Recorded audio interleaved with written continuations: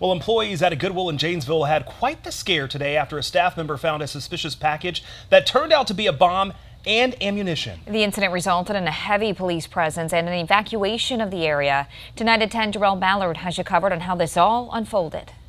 PD's requesting to respond to Goodwill 2003 Holiday 2003 Holiday for a special duty.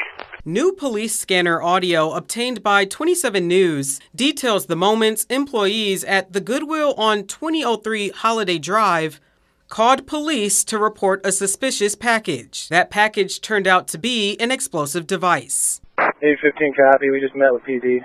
We'll be staging north side of the mall.